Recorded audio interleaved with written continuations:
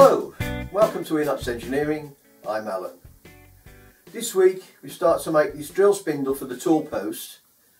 In this video we'll put some pressure on carbide inserts when we machine a case hardened steel bar. We'll do some milling in the lathe, cutting 3 flats on the end of this bar so the chuck can get a good grip.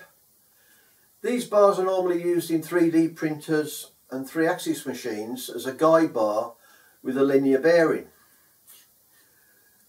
This is a 12mm bar. I've tried using the linear bearings for rotational, but they're no good at doing that. So let's go into the workshop, see how we do it.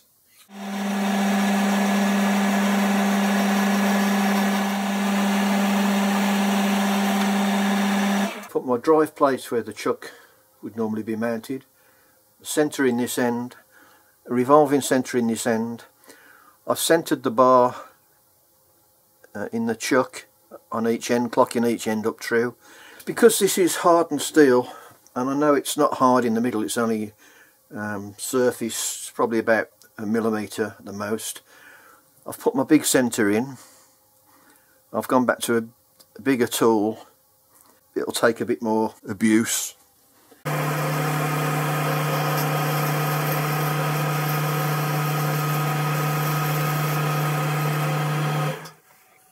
What I'm looking for is 15mm.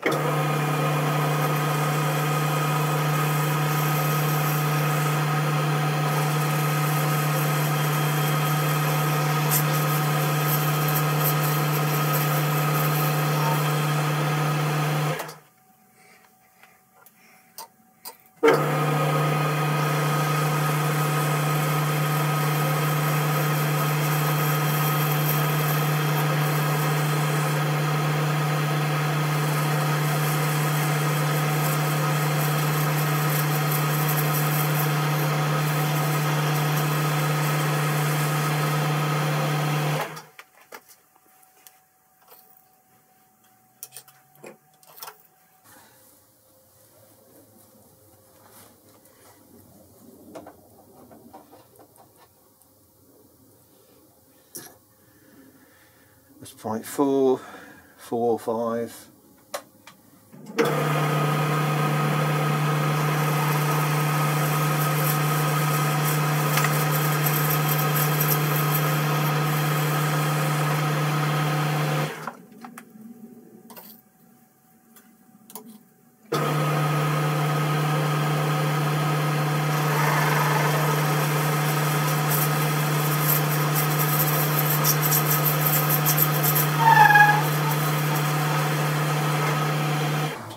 See, it's still hard.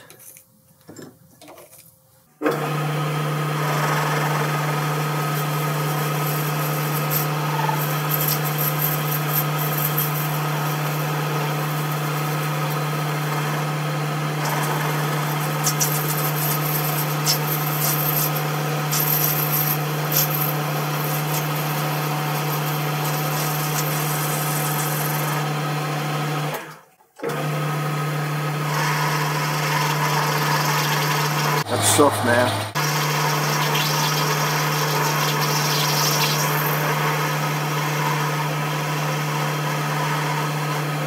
You can tell the difference between the swarf there. When it's softer it's breaking up. With the hard finish I was getting a blue heat on the swarf. Now it's not happening like that. So I'll change back to the smaller tool so I can get in. I've gone back to the 10mm tool with the smaller tip. The one reason why I changed to the bigger tool is that there are 3 cutting edges on each side of the tip, and I've got a packet of 10 of those. With this small tool I've only got a couple, so I'll just try it out on this, get a better finish and square up this face.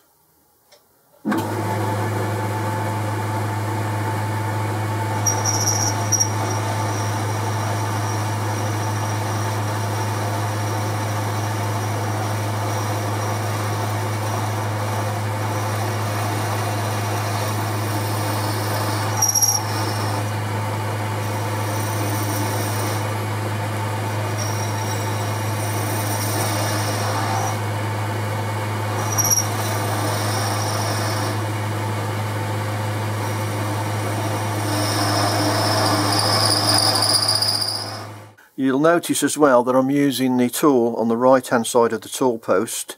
Normally you'd be on the left hand side to get near the chuck. By doing that I haven't got the tool post in the way of the centre, so I can get right over.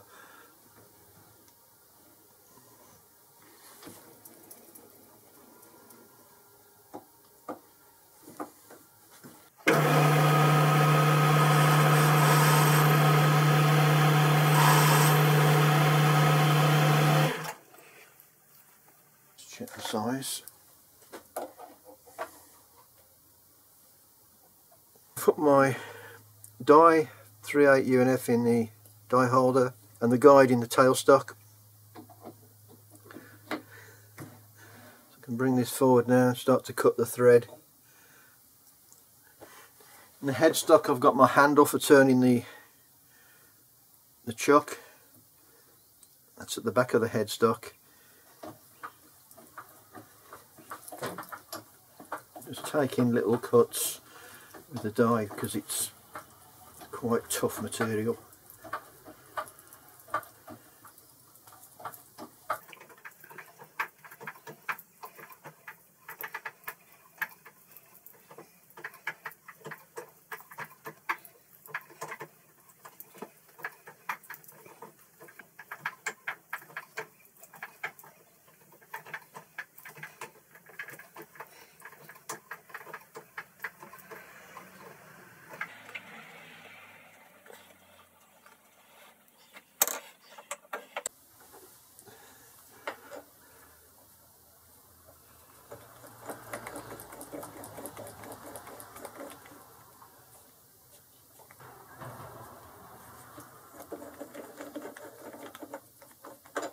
And while that's in the chuck, I'm just going to drill 4mm hole in the end.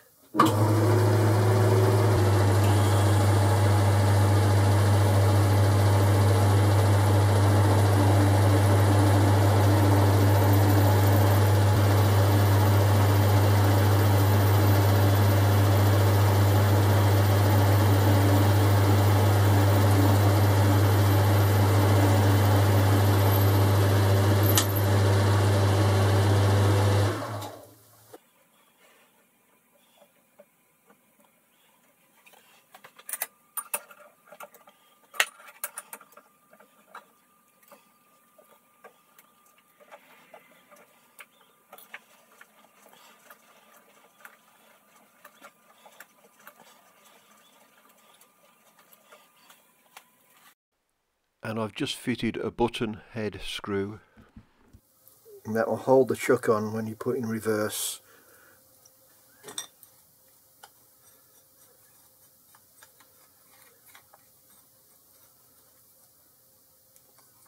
The chuck locks up on the face. Now the other end, I wanted to mill 3 flats on this. Problem I've got is obviously this is really tough material. So what I will do is turn the outside down to get rid of the hardness and then machine the flats. So this is the important end which we did between centres, so I know that this diameter is running true with the bar. So I'll put it back in the chuck, put my tool back on and machine about 1.5 inches off the end, off the diameter, so I'm down to soft material.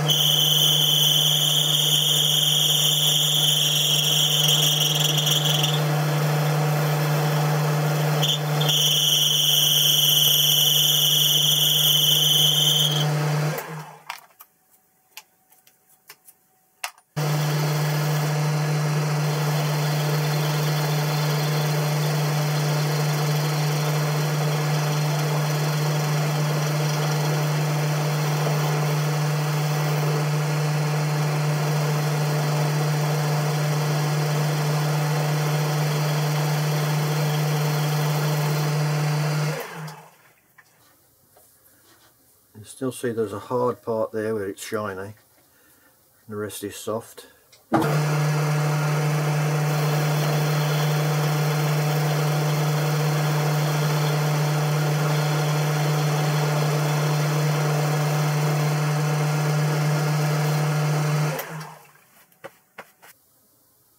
Okay, that should do it. Once I put some flats on there for it to grip, it'll be okay. I fitted my indexing fixture from the tool grinder into the tool post. I set it square to the chuck. I've just used square on the edge of the fixture up against the chuck to set the part square. I've put a 12mm ER20 collet in the end and held the rod on the 12mm collet. The reason why I've fitted the fly cutter and not an end mill is because the centre of this spindle is above the centre of the lathe, and I'd need about a 1-inch cutter to get the cutter onto the centre line. So this will just put the flat on that spindle. Set the depth to 0 for the infeed, and I'll set the depth to 0 for the maximum distance in when the cutter comes up to the end here. So now I'll just start the machine off.